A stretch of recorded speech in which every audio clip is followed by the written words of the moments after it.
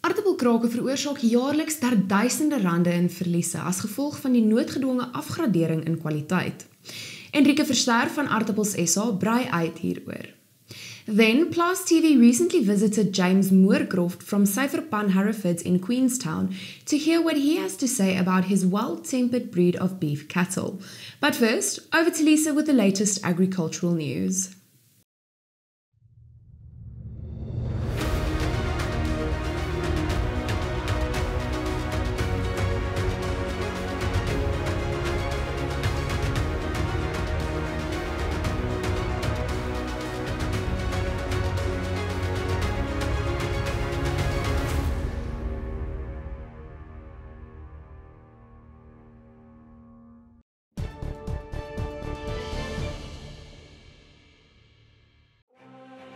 Elanco, we are driven by our vision of food and companionship, enriching life.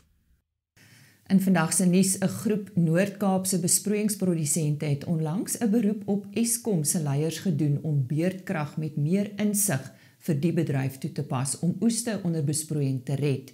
Volgens die produsente hou onreëlmatige beurtkrag en kragtoevoer wat tot 40% verminder 'n risiko in vir hierdie oeste. Onegalige bemesting vind ook as gevolg van beurtkrag plaas.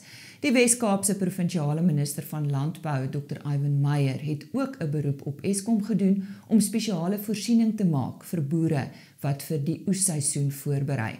Dr. Meyer het die afgelope paar weke talle klagtes ontvang van boere wat vir die oesseisoen voorberei oor die negatiewe impak van beurtkrag op hul boerebedrywighede. En die mededingingstribunaal het onlangs die samesmelting van VKB en GWK goedgekeur. Dit volg na gesprekke tussen die twee maatskappye wat reeds in Julie 2020 afgeskop het. Die samesmelting en ontwerp van die transaksie is gedryf deur verteenwoordigers van GWK en VKB in samewerking met 'n eksterne onafhanklike koöperatiewe adviseur om 'n ooreenkoms saam te stel wat verseker dat albei partye beskerm en bevoordeel word. Volgens rolspelers gaan die transaksie groot geleenthede vir al ons belanghebbendes ontsluit. Then Inkosi Zwelotando Mabandla, AfriForum and the Family Farmer Network SAI recently launched a joint indigenous felt goat agricultural development project in the Eastern Cape. This entailed the delivery of the first 21 Nguni indigenous felt goats to Nkosi Zwelotando's farm, Mqedyani. The joint project has planned duration of 6 years. The base herd consists of a total of 41 Nguni indigenous felt goats procured over 2 years. The aim of the project is to establish one profitable and sustainable indigenous felt goat herd farming enterprise and the next 3 indigenous felt goat development projects at the end of the 6-year period. And that's today's news.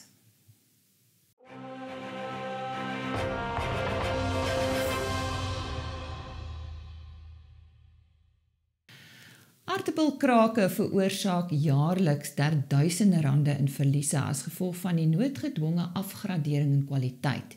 Baie navorsing is die afgelope klompie jaar gedoen oor krake wat deur siektes veroorsaak of vererger word. 'n Groot toename is ook in die laaste paar jaar waargeneem in krake wat in krake veroorsaak word deur onkruiddoders. Dis waaroor ons vandag gesels met Enrike Verster van Aartappels SA. Enrike, welkom. Baie dankie, Lisa. Wat is die belangrikheid van aartappelkrake? Man, die ekonomiese verliese verbonde aan hierdie krake is maar die groot ding. Boere ly daardie derduisende rande se verliese elke jaar. Jy kan nou self dink op die mark, 'n klas 2 aartappel verkoop teen minder geld as 'n klas 1 aartappel. Dit is wat dit die groot ding maak. Die realiteit is nou man, het niemand wil 'n lelike aartappel koop nie. Dit is tog net 'n kosmetiese probleem, maar die feit van die saak is die mark wil hê wat die mark wil hê. Nou ek hoor daar's verskillende tipes aartappelkrake. Wat is dit? Verduidelik vir ons. Man, die aartappelkrake neem verskillende forme aan en die terme van verwysing kan partykeer bietjie verwarrend wees want hulle lyk of baie verskillend of baie dieselfde. So ons praat deesdae, jy kry jou normale sandspleet, boere ken dit al baie jare lank, dan het jy jou hierdie nuwe krake wat deur onkruiddoders veroorsaak word, en dan het ons die krake wat deur siektes veroorsaak word, ons kurkagtige krake, corky cracks in Engels, en ook dan nou spleetskurf of Fisher scab, soos ons daarna verwys in Engels. So waaraan kan hierdie krake toegeskryf word? Dit is tweeledig, Lise. Jy kry jou abiotiese faktore wat hierdie krake veroorsaak en dan kry jy jou biotiese faktore. So abiotiese faktore is beteken maar net nie lewend nie, so dit word veroorsaak deur die omgewing, waterstres, verkeerde plasing van kunsmis, plantestand wat oneweredig is, daardie klas van dinge, en ook dan onkruiddoders wat dit affekteer, en dan jou biotiese faktore aan die ander kant is deur siektes veroorsaak, so dis lewend. Bioties beteken lewend, word deur siektes veroorsaak, so ons noem dit patogene. Patogene is siekte veroorsakende organismetjies, en hulle veroorsaak jou spleetskurf en jou kurkagtige krake. Nou hierdie biotiese faktore of patogene waarna jy verwys het, wat is die impak daarvan? Navorsing het die afgelope klomp jaar getoon dat hierdie patogene self verantwoordelik is vir die krake. Ek dink nie mens kan ander biotiese en abiotiese faktore uitskakel nie, maar die navorsers het bevind dat selfs klein knolletjies wys hierdie simptome. So dit wil half, ek kan dit terugtrek na dit sê dat hulle tog direk verantwoordelik is. Hulle sal sekondêr ook kan infekteer. So as jy reeds 'n sandspleet het byvoorbeeld en die vel het dalk nog nie mooi geheg nie, kan hierdie bakterieë ook sekondêr of patogene ook sekondêr inkom. So dit is hoe dit veroorsaak word. Die groot ding is ook, die studies het bewys dat hierdie siektes grondgedrag is. Ons praat van rhizoctonia en streptomyces, is die patogene. Hulle is grondgedrag. Hierdie splete word veroorsaak as hulle beide of een of die ander ene in die vergelyking betrokke is. So wat 'n mens ook moet in ag neem met biotiese faktore is die siektedriehoek wat patogene betref. So die siektedriehoek is klassiek jou patogeen, die omgewingstoestande en dan 'n gasheer. Wanneer hierdie 3 faktore teenwoordig is, dan manifesteer die siekte, as ek dit nou so kan noem. Dit is maar in plantpatologie hoe ons dit kan verduidelik, ja. Ja, dit is dan meer oor die impak van die biotiese faktore. Sy het ook vroeër verwys na die abiotiese omstandighede. As ons terugkom, gesels ons verder daaroor.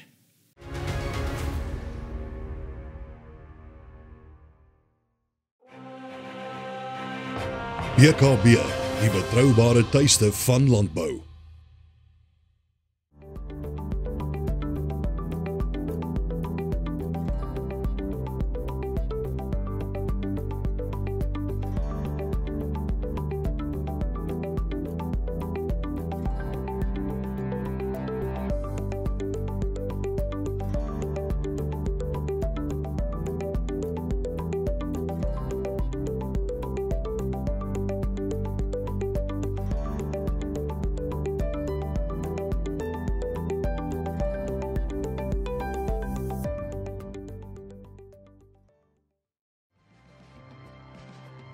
BKB, die betroubare tuiste van landbou. Welkom terug, ons gesels oor Aartappelkrake met Enrike Verster van Aartappels SA.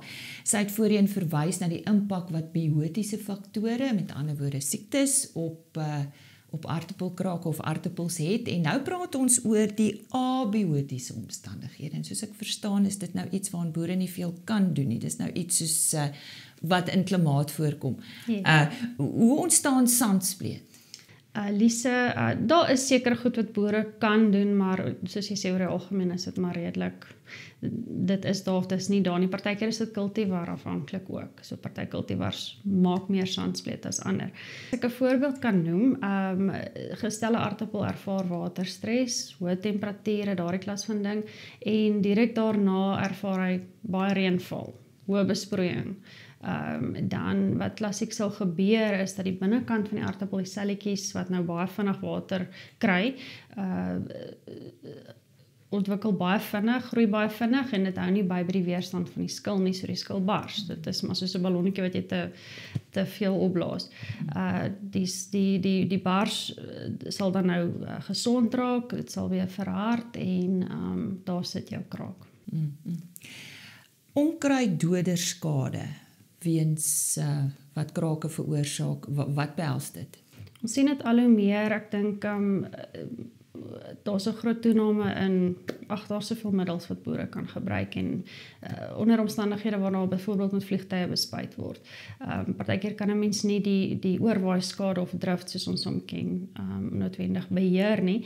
So aartappels is baie sensitief en tydens sekere stadiums in hulle lewens dan alles wat opgeneem word gaan direk na daai knolletjie. Veral knolinisiasie is dan nou van daar tot knolvulling is baie belangrik. So as hy onkruiddoder optel, veroorsaak dit hierdie skommeling vir die aartappel en ons sien dan op die ouene as daar uitgehaal word, hierdie krake het ontstaan. Aartappels is soos ek sê baie sensitief. So baie vatbaar en as hulle met sekere onkruiddoders in kontak kom wat hulle nie moes nie, dan sien ons hierdie probleem. Nou ja. Dankie vir al hierdie inligting. Ek het nou baie geleer vandag. Groot plesier. Daar sy. So sê Enrike Verster van Aartappels SA en ons onderwerp vandag was alles oor aartappelkrake.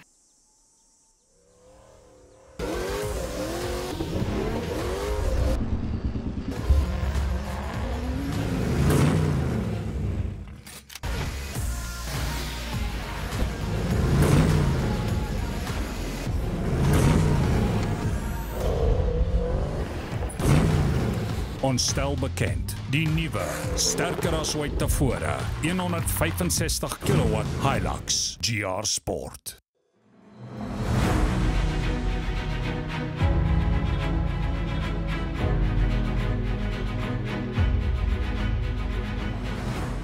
So Moorcrofts, I think we started with the Herefords in 1898. We brought our first over, when I say we, I mean John Moorcroft brought his first cattle over to the top of Penham Pass. So we're going on to nearly 125 years as the Moorcrofts in the country breeding Herefords in South Africa. My grandfather came into this district, the Queenstown district, in the 50s, where they started the Syferpan herd then. We tend to find that they do quite a lot easier than some of the other breeds that we have tried in the past. This area specifically is quite a sweet veld area, so availability of food in the winter months does get a little bit scarce, but the cattle tend to do quite well. They're very, very good converters, so what they are getting out of the veld, they are turning over very, very well. We get quite harsh winters here. I know it doesn't seem like it, but we get very harsh winters and quite hot and wet summers. And yeah, they tend to do a hell of a lot better in those very harsh winters because they adapt very, very easily to the cold, and then to the heat they lose their coats quite quickly. I think it's maybe that these have just adapted to the district itself. They've been here for so long, but yeah, they just generally do a lot better than what we, breeds that have been tried in the past and sort of have been phased out. We had a very, very obviously extreme drought here, and yeah, the cattle, they managed to get themselves through it. They've survived that, and yeah, I mean, with the good season that we've had now, they've just sort of flourished and kicked on after that. We tend to try and keep it as extensive as possible, even with the stud cows. We run them as a commercial herd, if you want to call it that. We do a summer lick program with a P6 in the summers, in the green months. Going into winter now, we're going into autumn and winter, we'll start using a protein lick. We normally go for about between 40 and 45% protein winter lick, and then coming up to calving, we'll, especially with the younger heifers coming up to calving and mating, we'll then use a production lick, like a 30%, 25% production lick going into those months. Production sale is on the 1st of September. It's coming up now. We're quite happy with the group of bulls that are coming through now. I think on sale day they'll be testament to what we as Syferpan have sort of strived in the past to produce, and these guys that are coming onto the sale in September will be probably some of the better ones we've probably produced in the last few years. So if she can give us a calf every year, then she gets to stay on the farm. Obviously you got to pay rent if you want to live on this farm. Other than that, you know, we tend to we've got our breeding over the years. Obviously we've bred for that, so we find that they are quite a lot. They're very, very fertile, these cows, and yeah, if they give us a calf, we give them another chance, and until such day that they don't, and then sorry, you're gonna leave the farm. Yeah. For us, fertility is probably the biggest trait, the biggest or the most important trait. So if a cow can calve every year and be within an RCP of that year, you know, we're going to try and keep it as close to 365 days as we can, then that's what we look for in a cow. You know, she's obviously the last few years with the drought we have slackened a bit, because we physically had no food. We'd been feeding roughage that we were buying in from all over the place. We just didn't have the food and didn't have the nutrition to keep the cows in a even a mateable state. We just try to keep them alive. So in the drought years we have sort of given them a bit of a chance, but I think most of them haven't needed that chance. Most of the cows have come through that drought very well, and they've kept their calves, and they've kept calving every year. So we run a stud herd, a small nucleus stud herd, and then a Hereford commercial herd, a pure Hereford commercial herd, obviously coming from those original lines. And then we have a crossbred commercial herd. We cross with the Anguses, and then obviously in the past we have used Brahmins, or we've crossed onto Brahmin cows as well. And yeah, we run quite a good little crossbred baldy herd. The black and white, they tend to be very, very good easy doers, and also tend to have the fertility that the Herefords have. You're getting the best of the Angus and the Herefords, and yeah, we're quite happy with using them in any sort of crossbreed program that we have used in the past. The Herefords, especially using them as a sire, tend to come out on top of those Hereford crosses. We always talk about hybrid vigor. Herefords tend to bring a little bit of milk to the table, so that does help with your calves, your growth from when they're little right through to weaning. You tend to be slightly heavier on the weaning side, and right across the board they just tend to be very good mothers.